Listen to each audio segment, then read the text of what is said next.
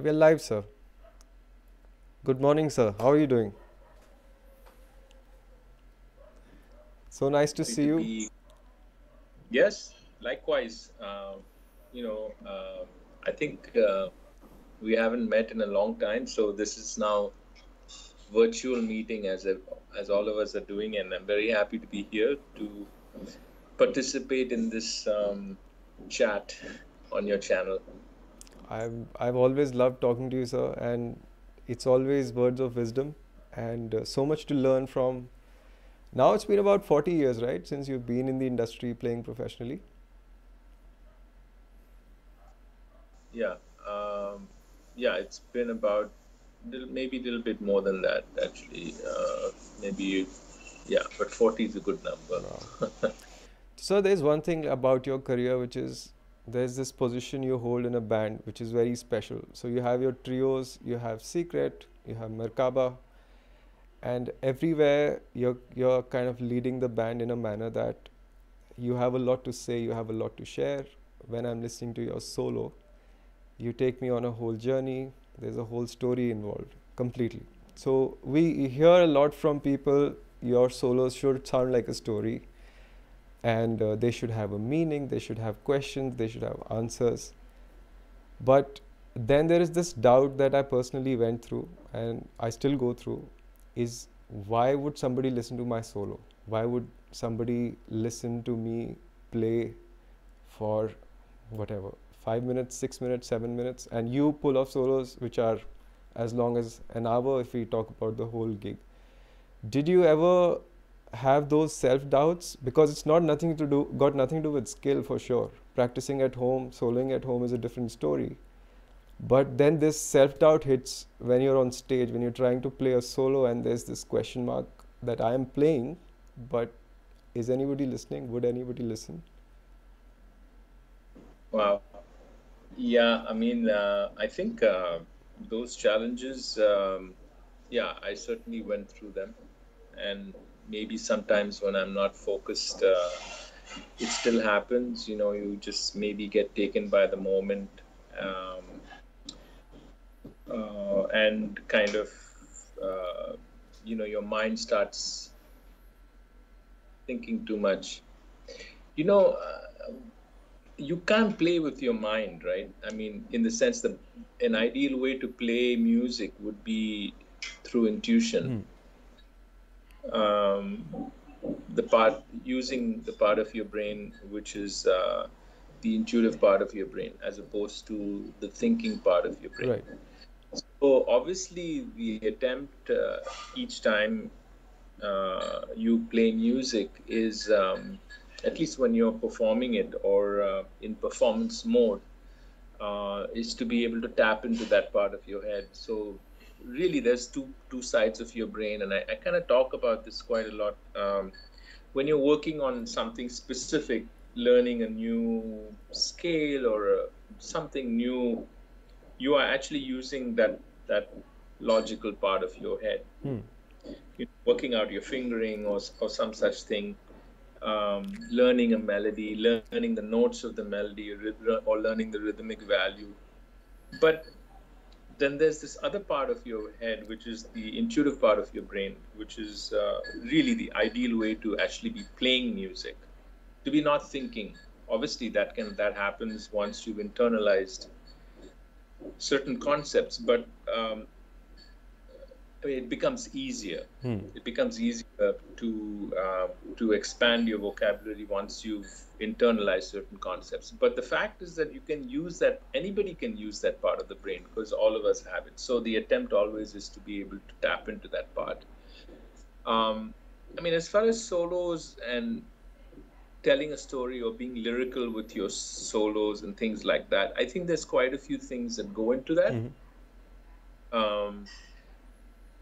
I think being able to sing, not that I'm a singer, but the ability to sing out things, learn things away from your instrument, and being able to sing a melody accurately and well is a great place to kind of start. Of course, there are other things, other techniques of storytelling in music. I don't want to delve into that too deeply because the 1 hour will go just in talking about that. But I think the ability to sing, because all of us want our instrument to sing, Right. have that singing ability. Well, it's not going to really come from the instrument unless you actually are able to hear that or sing that. So the ability to sing a melody and practice things away from your instrument is a great place to start, working on that. So when you internalize these concepts, let's say, of making, you have enough skill. But what I'm precisely asking and curious about is that there is this whole, attack of self-doubt when you step into that mode. Yeah. And So those are how do you encounter that? How do you challenge that? right. So those really are actually, self-work. That's a personal thing. It's less to do with music. That's I think self-work. I mean, I think dealing with one's insecurities and things like that is something that has to do with one's character, and those are things that you have to kind of be conscious about and work on. For me, I meditate regularly.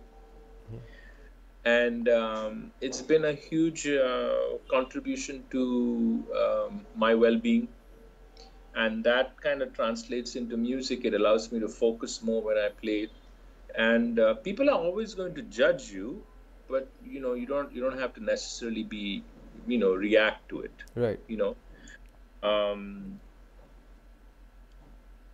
Whether you're a musician or otherwise, I mean, especially though if you're an artist and when you put out work, you're being judged all the time. Or when you're on stage, everybody's judging, especially if it's a room full of musicians. Most judgmental people are the musicians. Analyzing everything you play, and there's and these things come from some kind of insecurity. I mean, it should, we should be encouraging each other, and have kind of like a brotherhood and camaraderie.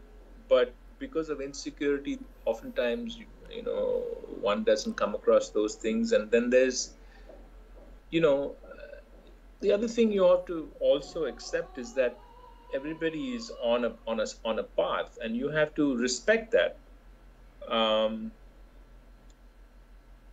There is sometimes things take time to develop. Right. Yeah. And you have to be patient with yourself. Yeah. There's no doubt that a couple of things. One is obviously the obvious one is that you need to work on your music. But along with that, it's really important that you're working it the right way. And I think some guidance, if needed, is a great idea. To find a good teacher who can guide you and just put you in the right direction, so the right things to focus on. You need to hang with good musicians who inspire you, and who you can play, who you can learn from. Right. I'm learning all the time. Teaching has been a good thing for me because I've been able to dig deeper into all the basic things that I know. That's right. And sometimes students ask me questions which make me think in a different way, and so I'm constantly kind of learning. So you need to have that open attitude of being able to learn, being able to absorb, and know that that each one of us are an individual, and we each one have a voice. Right. And we need to kind of dig deep to kind of find it and develop it and keep getting better at it. Right. So that's a journey you have to kind of be sure to kind of and be determined, and you need to be dedicated. I mean, it's a serious thing being an artist. For me, from the time that I became a musician, there was, and pretty much now, I really try to keep it simple. number one, I play music because I love to play music. Mm-hmm. That's the main reason I play music. It's kind of, maybe it's selfish, but I find enough joy just playing music by myself in my room. The fact that I can share it with others, of course, is a bonus. And the one other thing that's been a constant with me since I became a musician is that how can I become a better musician? Right. It's always been the focal point in my journey as a musician. Is, you know, what can I do to become a better musician? You know, constantly learning new things, working on certain things. You know, there's a bunch. So just a second, I want to, you know, connect this with this whole. You're talking about growing as a musician, as improving everything in musicality, but I also know for a fact that you're always also working on yourself as an individual. Like, you're trying to develop yourself, right, so that it can complement the musicality that you're lifting. Because, you know, mentioning that self-doubt, right, aspect again, it sometimes happens that the room might not judge you so much as you're judging yourself. You end up in this war in your mind, trying to wonder, right, what's going on. But then how much, of course, there's time you put into practice. There's time you give to music, studying with somebody. And then there is this individual journey, the personal journey of an individual to feel comfortable enough to be out there, to be vulnerable, to be ready to face humiliation sometimes when things don't go right. So how do you develop that aspect of yourself where you're growing as an individual, strong enough to take these huge steps that you take as an individual, that be out there, play 2 hours of guitars and just be in a trio situation? Yeah, a lot of the times, you know, this humiliation that we talk about so much, it's all pretty much in your head, right? Right. It's your head playing with you all the time. That's right.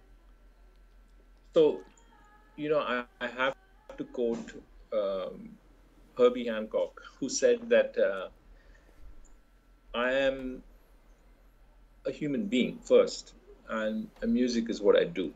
Mm-hmm. That's pretty much, you know, it kind of changed when I heard that. It kind of really made a huge impact on me. And that's true. A lot of us get carried away with, you know, what we do.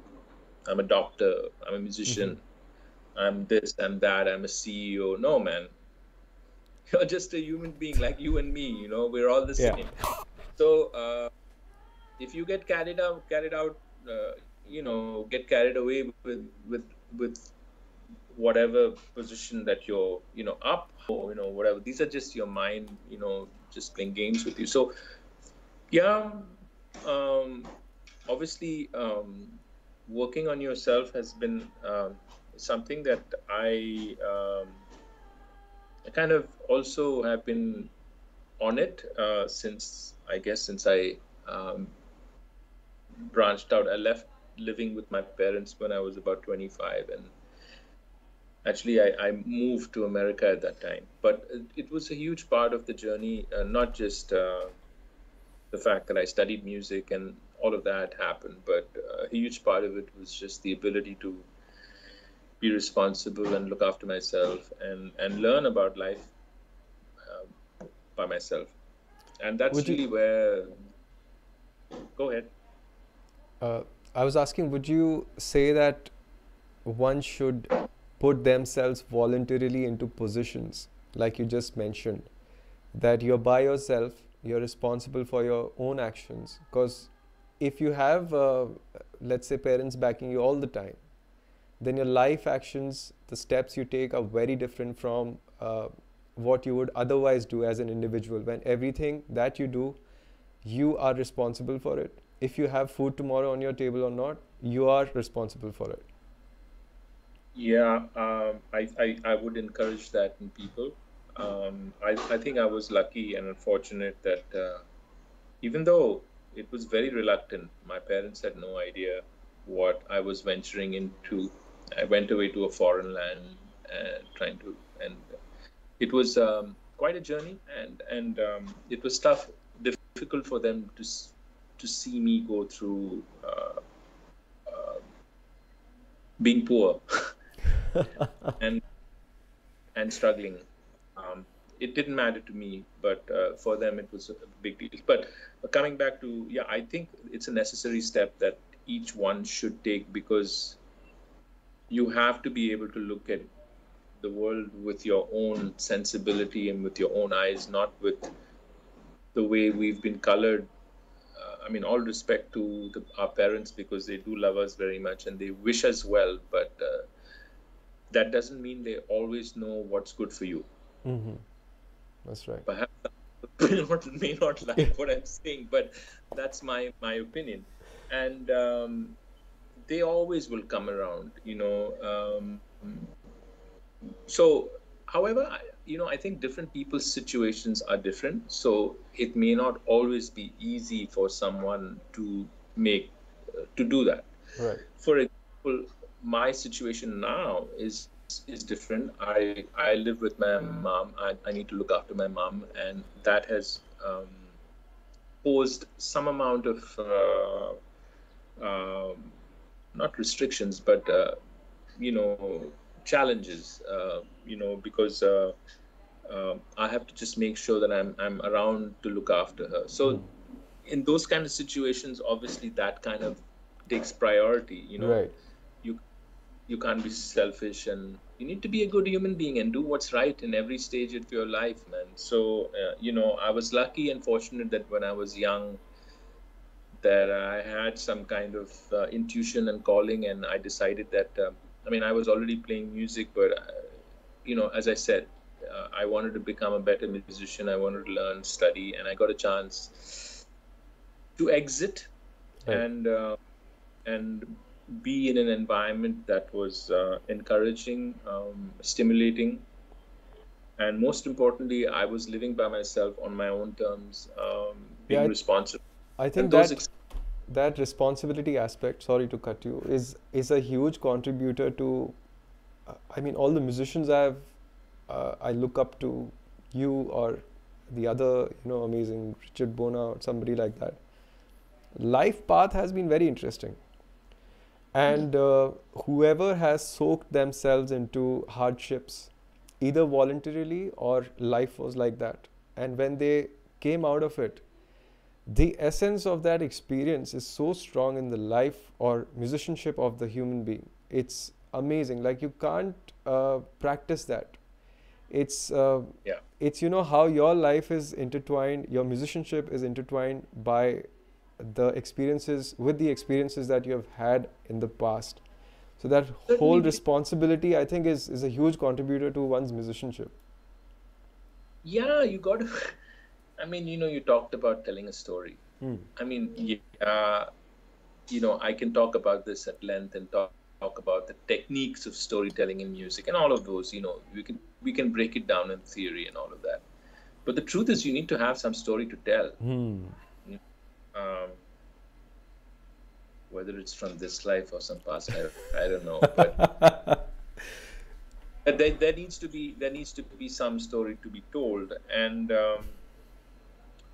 when you live life honestly, certainly you do have because that's when you really have the opportunity to dig down deep and know yourself better.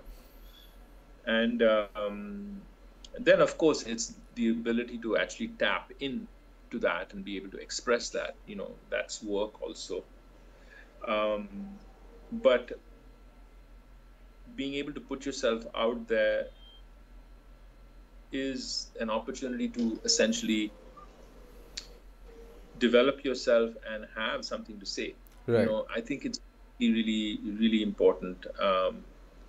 And I'm not a lyric writer, but I think even in lyric writing and things like that, you need to have some story you need to have lived a little bit. And the thing is that at least for average middle class people in India, I'm making very general statements, please forgive me, but when you live in a house where everything is looked after, you don't really have a chance to really develop that part of your being. So then there'll be, you would not have been able to look at life fully, but when you're out by yourself, looking after yourself and things like that, 100%. you certainly, life will throw all these curveballs at you, which you need to be ready for, and you need to deal with it, and it'll make you a stronger person and a better person, if you're able to process that information in the right way, you know. So that self-worth thing is a constant thing for us all, every day, Right. you know. I mean, from my experience also, when I moved to Bombay and the way uh, I can easily say life hit me, like you're by yourself now, you have to resolve and you have to be responsible for everything you do. I never looked at finances the way I started looking at finances the way when I came to Bombay. Delhi, I was living with my parents, so all I had to do was earn money, and there was no system to it. Sometimes there was Right. money, sometimes there was no money, and if there was no money, there was still food. There was no rent to be. Yeah. When I came here, when I gathered more life experiences, when life started showing me more things, and then of course I had other things going on in my life, it was definitely a huge shift in my musicianship, which was not related to practice for some reason. It just made me rethink, or not even rethink, right? It's just that intuition part got activated, which you just talked about, that there was something else to share, something else to converse, not just in music, but in general also in life. Wanted to share, wanted to talk. If somebody had an issue, I could talk to them because there's some extra experiences of layers of experience that are added to my life, which I can't even begin to imagine when when I grow older, how life is gonna kind of compound and stack up and teach so much to the individual. It's Yeah, unreal. it doesn't really, yeah, it kind of goes on and on and So on, and there are phases where the activity is really intense, and I used to kind of, um, I had to come to terms with it, because there were times in my life where things, there were not that many responsibilities. I mean, recently, right. and I dedicate a lot of time to music and, things that I love to do. And then life changed, a lot of things started to develop, that were taking me away from the things that I would rather spend time on, and it really disturbed me. I was not happy. I was like, man, I'd rather just wake up and play music, man. Why do I have to do all this other stuff? And I'm talking, this is just recently in the last few years. The amount of time that I've being able to dedicate to music is not the same as it was 10 years back. Hmm. And then I realized that, man, it's when all this stuff is going on in your life, that means you're living. Hmm. I mean, that, yeah, you know um, I can hear a singer in the background. Yeah, Vasu is teaching. She's giving a lesson outside over Skype. So And that so it's a sign that you are living, and with the more intensity that you live with, the more your life is going to be busy. And so then it just becomes a question of, man, how am I going to manage all of this stuff? hmm. How am I? Because this thing is not going to change, and it is my life, and these are my responsibilities, whatever it is. Right. Whether it be looking after a family member, or looking after the house, or any other responsibilities that you have that take you away from perhaps music. Hmm.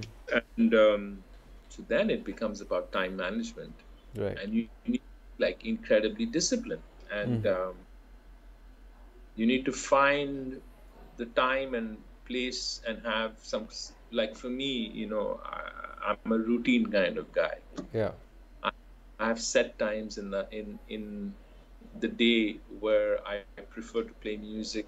I have set times in the day where I do my meditation and Hmm. whatever, all the other things. So, and though that routine becomes, like, incredibly important, because if you are unable to do that, then you're not going to be able to actually churn out, um, new compositions, or work on your playing, and because there's so many disciplines in music as well. So anyway, you need to be extremely dedicated, and you need to be able to manage your time, and don't sleep too much.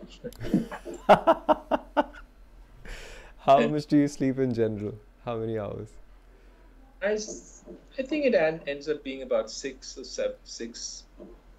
I mean, still, it's still, when you wake up, you want to kind of lie down in bed a little bit more. But bed always calls you. There's all these things to be done, and you have to be on it. Otherwise, it's not going to happen. Right. So you have to make a decision for yourself. This is a very personal thing. You want to become a better player. You need to work on your playing. You need to get guidance if necessary. You need to be practicing in a very dedicated way. You want to write music, compose music well, you need to spend time on it. Right. It's like a job. You need to wake up in the morning and or whatever your time is, and sit and just force yourself almost to do that. Have you read this book called Turning Pro by Stephen Pressfield by any chance? No, I haven't actually. So he talks about these struggles that artists generally face, which is, for example, I don't feel like playing today, I don't feel like practicing today. So he says that the difference between a professional and an amateur is very simple. So a professional writer, for example, will sit and write when it's time to write. It does not depend how you're feeling. It does not depend what's going on. If it's raining, it's not raining. But the professional shows up every day to do the work that is needed to grow. That's the only difference between a professional and an amateur. And he takes it to a level where there's a person, he mentions 2 authors, I'm not able to recall names, but there's an author who writes when he feels like, and he comes out with 1 novel every 7 or 8 years. And then there's another author who's a pro. Now they're both professionals. It doesn't mean they're not proficient. But he said that you become a professional when you do what you do when it's time to do it. So you show up, you do the work, and you carry on. So you actually always suggested, sir, that whenever I would come take lessons with you, rather, is that there was this thing that you would say that no matter what, write a little something every day. Make a little piece of music, and you kind of develop that aspect of yourself. So you look at writing practice as a separate thing altogether, rather than thinking of it just as something that is going to happen as a consequence of practicing guitar or bass or drums, whatever. So you see it as a separate skill set, right? It certainly is a separate skill set. Not every musician is necessarily a composer. It's 2 different skill sets, and 2 different disciplines. But for me, it's just merged, in the sense that composing and being able to come up with something, luckily for me, started at pretty much almost at the very, very start of my musical. So when I was about 16, 17 is when I started playing guitar, and the quest to be able to create something I was hungry for it right from the start. So, as I said, it merges. So the study of new information and the ability to maybe create something has merged for me always, because you're working on a concept. In the beginning, it was something as simple as a new chord. the first time I heard a major seventh chord, it was like, you know, something new for me. And I liked the sound, or perhaps maybe like a major nine or something, you know, it was a new, using open strings of the guitar, perhaps, you know, maybe I was inspired by Shakti or something like that. And, you know, the sound of a chord was sometimes enough to inspire me to maybe do something with it, find a few other chords that go along with it, and maybe write a melody. And it's really the same now. You know, I'm working on new concepts. Sometimes, you know, I'm working on a particular scale or some kind of scale pattern. So the song And Rohan Oscar you wrote was specifically, it came from practicing a scale, right? You were saying that you wanted to do something with the yeah, diminished scale. And instead of yeah, that, sitting and practicing permutations, you decided to write a song and then gig with the song so that you can really know the insides of a diminished composition. well, it was a consequence. It was a consequence of the study of that particular scale. You know, as I'm going to just get little technical, not too much, but I mean, when you study a scale, the first thing you do is just learn the notes of the scale. But that's only the beginning of the study, right? Then you kind of get deeper into it by maybe doing some sargams, if I may use a terminology of Hindustani music. Absolutely. Scale patterns, right? Thirds, fourths, whatever, you know, all those kind of things. That's really when the nature of the scale, or maybe you find out, hey, what are the chords that go along with the scale or whatever, right? That's like the deeper kind of study of the scale, right? So then you come up with certain things, and that inspire you, you know, to basically develop, you know, something that you may hear that gets your ear. That's pretty much the process of songwriting and composing something. You know, you have a little spark always. It always starts with a little spark. Now that spark could be anything. It could be one chord, it could be a particular passage of a scale, it could be some scale pattern, it could be a title, it could be whatever, a little.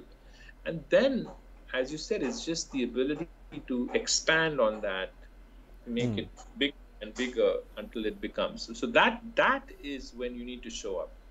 Right. So because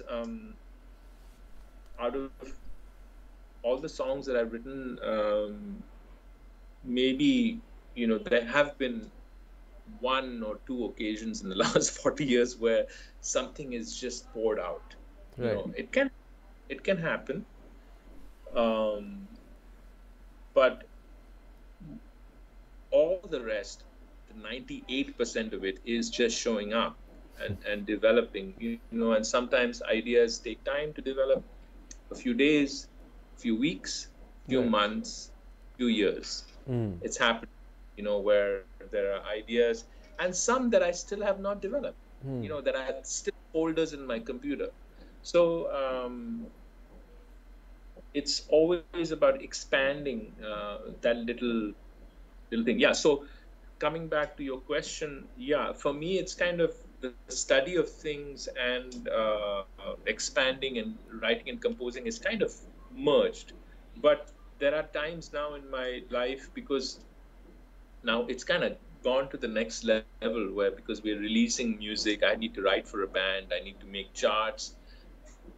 There's a lot of discipline that goes into it. Not just that, there's technology now as well, because all the ideas are sketched on a computer. So I have to kind of, so there's the writing and composing part. I usually write on guitar or away from the guitar.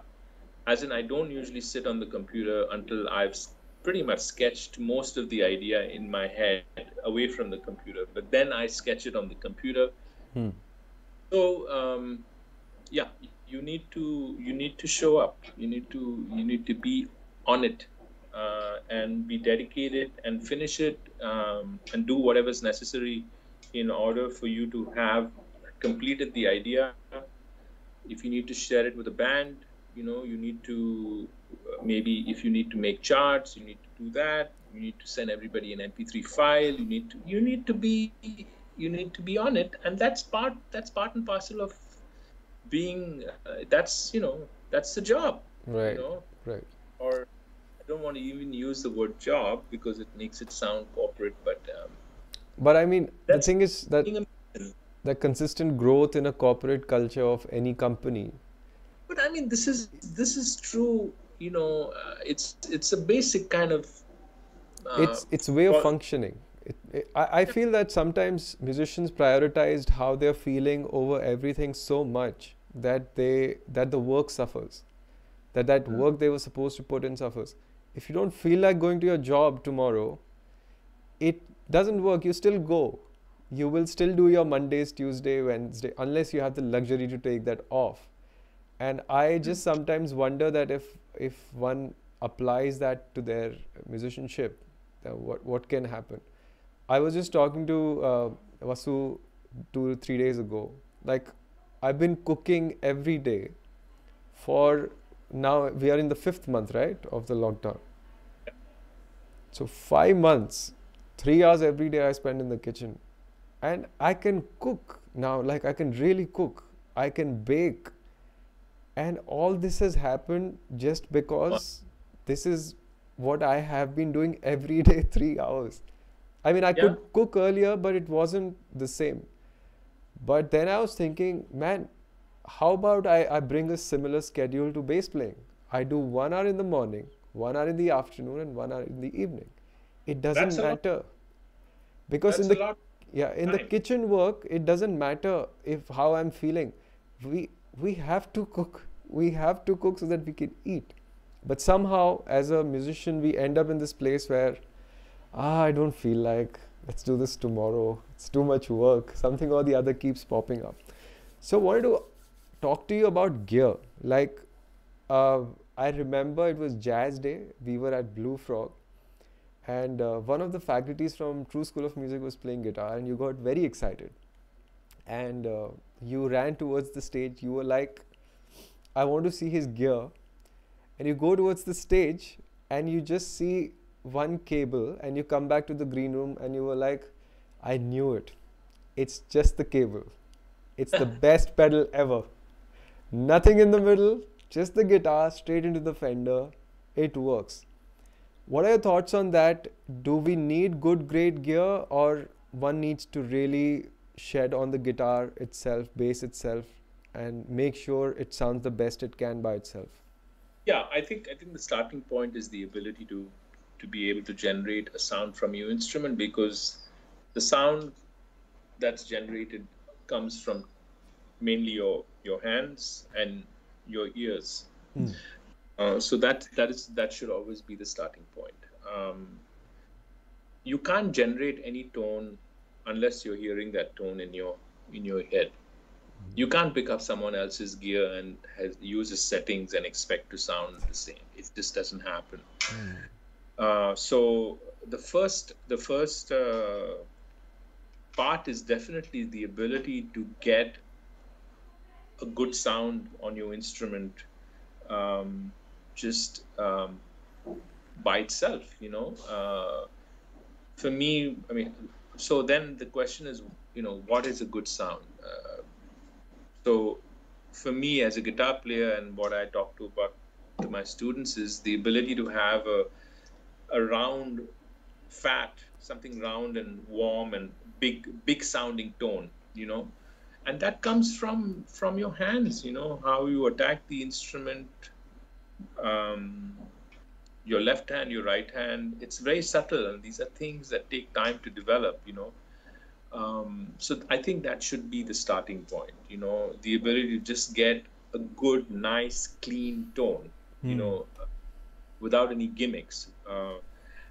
Having said that, pedals are part and parcel of our life as a musician, as in sounds that are just not clean. For me unless I'm playing a gig that's purely like a straight ahead jazz gig where I just want a clean tone, then I want just a clean tone. But mainly all other styles of music, at least contemporary Western music, I want sounds my electric guitar needs to have sound with an edge. Mm-hmm. So, okay, so then pedals and maybe some amount of processing, delay, reverb.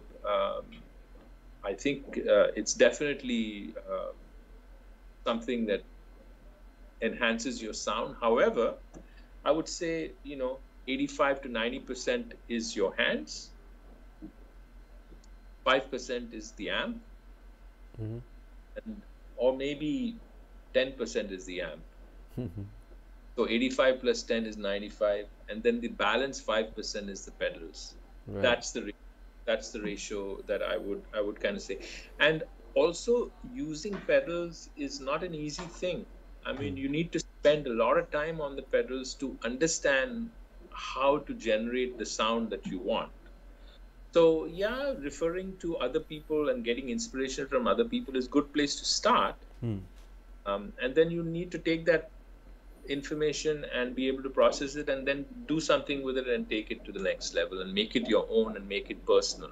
Right.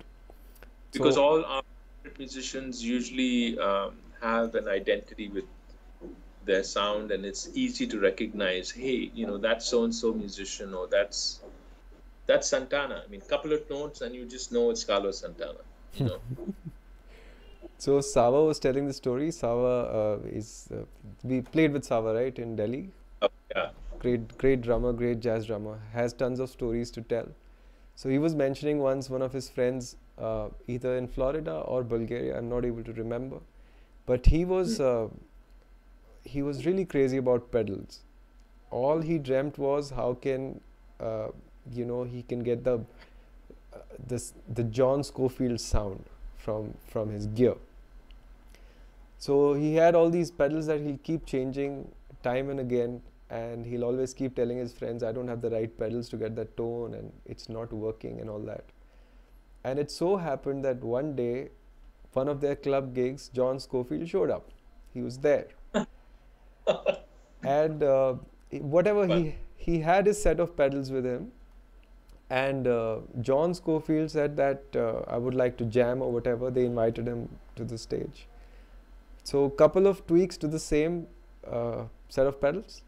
He held the guitar and everything changed. It was just that the whole thing in the guy's head that it's coming from the pedals, but I think it's a lot to do with your ears, as you're saying. Yeah. If you can't, from the ears, from the hands, and then the whole balance aspect of it. So I have a similar story about another artist, Pat Metheny. He was a gear nerd. He never used to go and play any gigs without all this gear. And he happened to be in a jam session somewhere in Europe.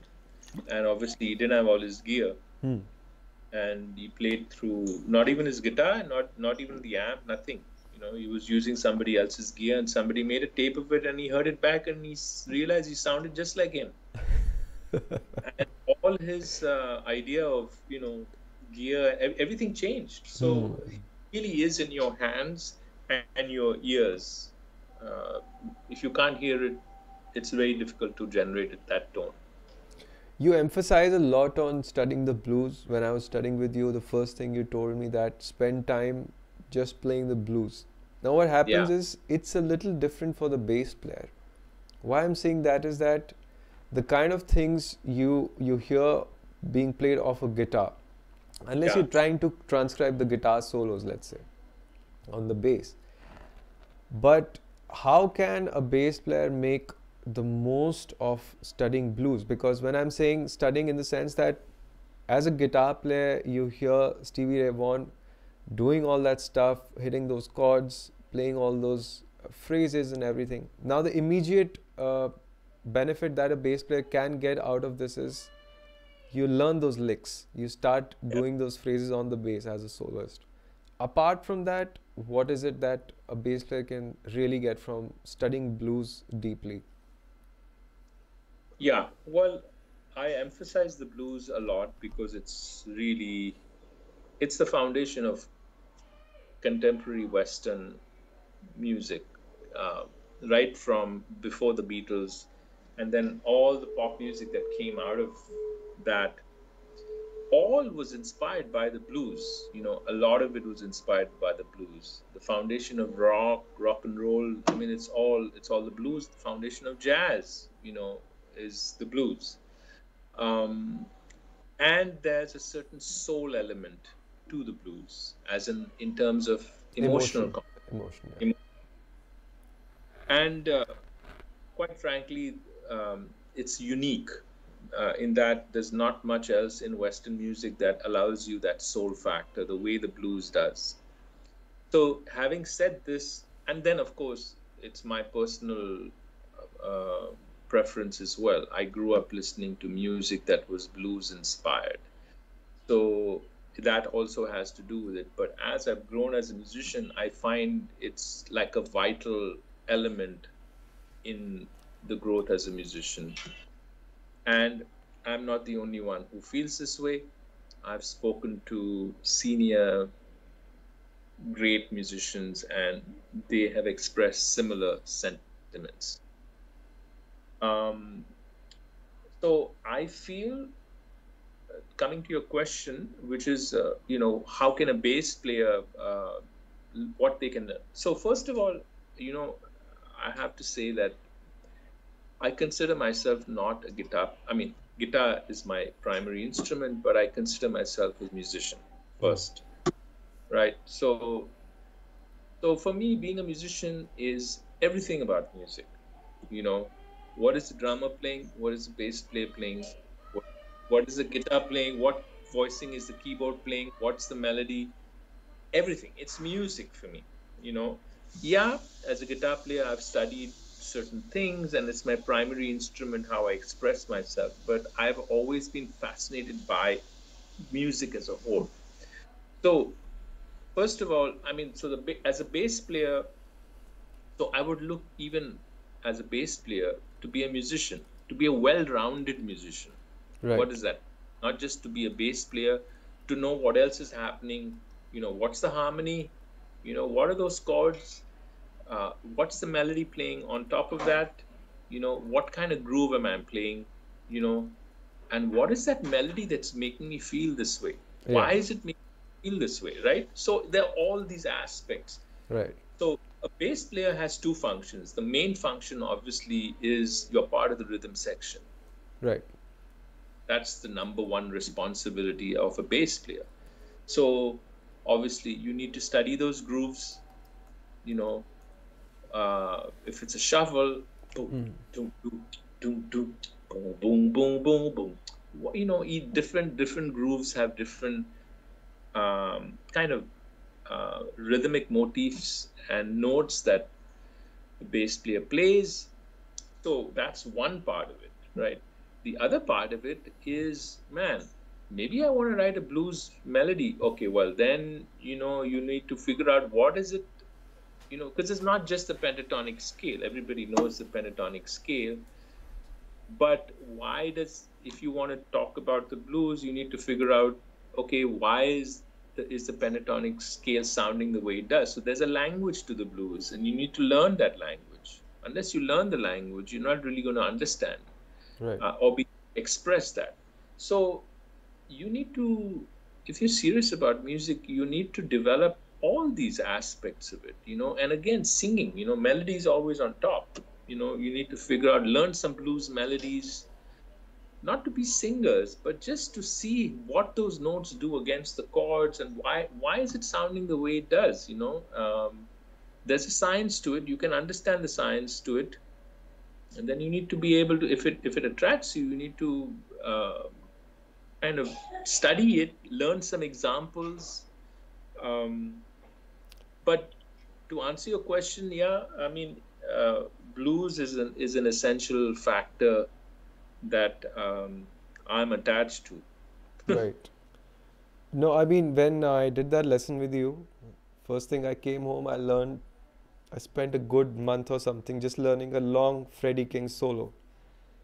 And it literally had a huge effect on the way I would phrase, very specifically. Yeah, you learned some of the language of it. Yeah, and everything changed. Then, how I had heard all the time that if you don't know what you're exactly going to go towards, just go towards the blues. Mm. You will find changes if there are a lot of changes or whatever is going on. So it's kind of a methodology that a lot of people resolve. Even when I hear you play, like the tons of changes going on, and there's this blues vocabulary popping in, popping out all the time, and it's got this relief factor to it. Yes, it does. It It's just got brings something going on. It brings everything back home. It's Just really, it definitely stitches everything together. I mean, that's what I mean to say. yeah, it certainly does, and there's a certain soul thing to it, man. I mean, that I encourage people who are interested in Western music to really kind of study and get into the blues. And it's simple music. There's a certain simplicity to it. It's not really complicated. But there's a vibe and there's a soul. I mean, for example, there are jazz standards and heads which are pretty kind of technical, or I'm studying a classical piece called Shoro Number 1. In fact, I was practicing it when we were doing the sound check. Yes. It's demanding, it's very demanding. The blues is not, it's not that demanding, but that's not what it's about. It's about that soul factor and the emotional content behind the music, but you need to learn the language. You Right. just need to learn the language, and you need to listen to the great masters. And it's essential because it's really where the music has come from. What all listening do you suggest in terms of blues? Well, the Three Kings, Yeah. B.B. King, Freddie King, Albert King, Mm-hmm. Muddy Waters. These are the legends. It's a great place to start. And then a couple of younger cats, Robin Ford, Stevie Ray Vaughan. The thing is, the greatest greatest blues musicians, or at least 95% of them, are all guitar players. Right. And mainly singer guitar players. It's essential that you listen to them. The guitar just lent itself very easily because of the ability to bend the notes, and as a perfect instrument to accompany the singing. Right. So I think these names are a great place to start. There are lots of other great blues musicians, but these ones is a great place to start. So you played a lot of sitar, right? In the earlier years, like when you were in school or something, spent about 4 or 5 years. Yeah, I did. From age 11 to 15, I played sitar. And when you were making the switch from those inflections, that kind of a language, to the Western culture, when you're trying to learn these standards, blues and all that, was it that your playing was still showing those phrases? And how, Indian classical moves a lot of, there are a lot of linear patterns in Indian classical music, because the rag is set. If you switch too much into intervals, the rag changes altogether. So did you see that, and how hard was it to get out of that whole thing? Yeah, so first of all, I must say that, I did grow up, like a lot of us, in metro cities in India, quite westernized. I was speaking in English, and although I was listening, most amount of the music that I was listening to was mainly Western music. I was not listening that much avidly to classical Hindustani music. In fact, I listen to it more now than at that time. Also, I must point out that when I first started playing guitar, I couldn't play any lines. It was only playing a few chords and singing simple songs. It allowed you to do that, because you could learn 2-3 chords and play a song and sing a song. As long as it's not a bar chord, everything is fine. Right. And then the bar chords also came slowly, but I remember how tough they were in the beginning. None of that really seeped into my.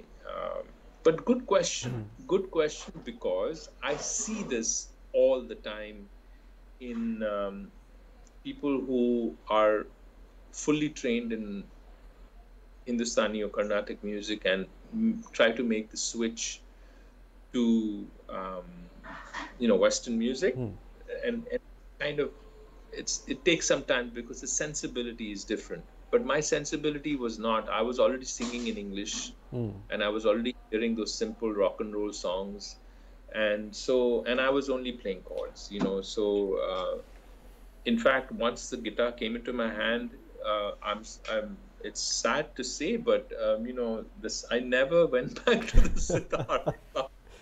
It was just the obvious choice, and I love the sitar as an instrument, and but the guitar just became the obsession, and So kind of never went.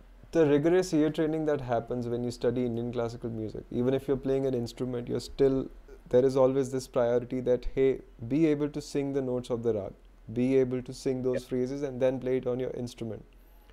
So that rigorous ear training that Indian classical music kind of gets you into, did it help you learn Western music faster when you were trying to understand intervals, melodies, harmony? Yeah, I mean, I always had some sense of ear. I mean, pitch. I mean, if I heard a melody, more than likely, I'm talking simple melodies, I could probably,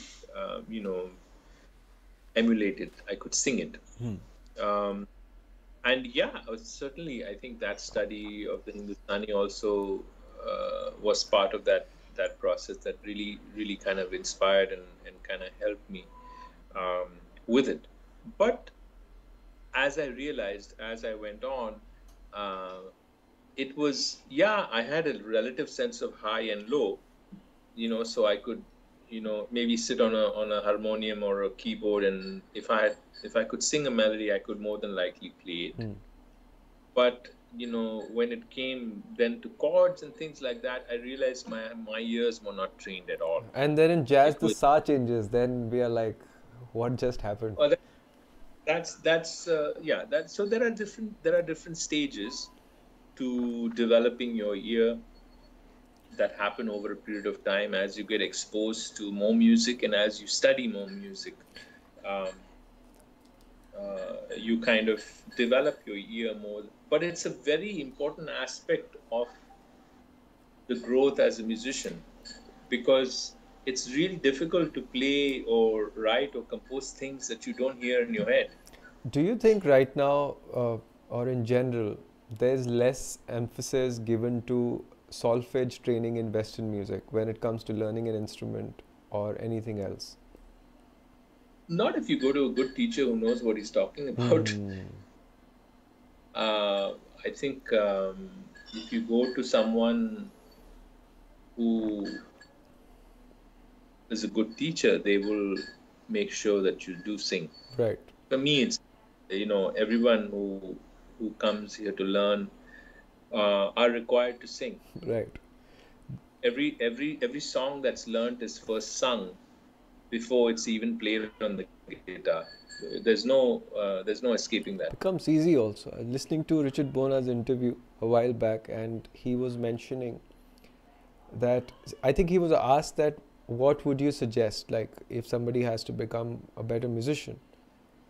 And he was mentioning how he doesn't play his instrument so much, but he said that if I'm able to sing it, then I can map it on my instrument, and then I can figure it all out, that what am I going to do with this song, or what is the bass line like. He said that the whole thing is always revolving around singing. And I think there also comes a point when you start seeing the fretboard. You start seeing it without having it in front of your eyes, and it just starts building from there. The most fantastic thing that I learned when I did my lessons with you was like I was asking you how to solo, and you said that you stop thinking about notes. First thing you do is you think about rhythms and start walking to rhythms, start building your rhythms around songs. Right. what I had faced and I had learned from whatever my resources were earlier was that if I would ask anybody that how do I solo over this dominant chord, I was given a scale, and I Yeah. was told that you can play a sharp 5 in a dominant chord and it's going to sound nice. But the Mm. emphasis on the rhythmic aspect, so if Right. one has to choose, there's a lot of people, they don't get notes right away, let's say. So if you would advise somebody to start practicing ear training, how much what is the best place to start at? Should they keep emphasizing on learning melodies, or they should start developing wherever they are at and then wait for the melodic aspect to kind of uncover itself? Well, I mean, both the elements, as in the melodic value and the rhythmic value, are both important. It's 50-50. That's in fact that's how music is defined, right? Melody and rhythm, sur and tal. So it's really 50-50. The contribution of notes, yes, I do feel that a lot of emphasis is put on the melodic value, on note value, and not enough on rhythmic value. So these are separate studies that need, well, they come together when you actually play music, but they can be, you can train yourself through studies that focus just on rhythm and certain things that are with your instrument that have to do with the study of note value, whether it's chords or scales and things like that. So I think that's something that is extremely important for every musician to be focused on both those studies. The rhythmic value of the music, because you can sing melodies without rhythm, without the note value, and for example, a melody like say Spain or something like that. If I could either sing it with the melodic value, or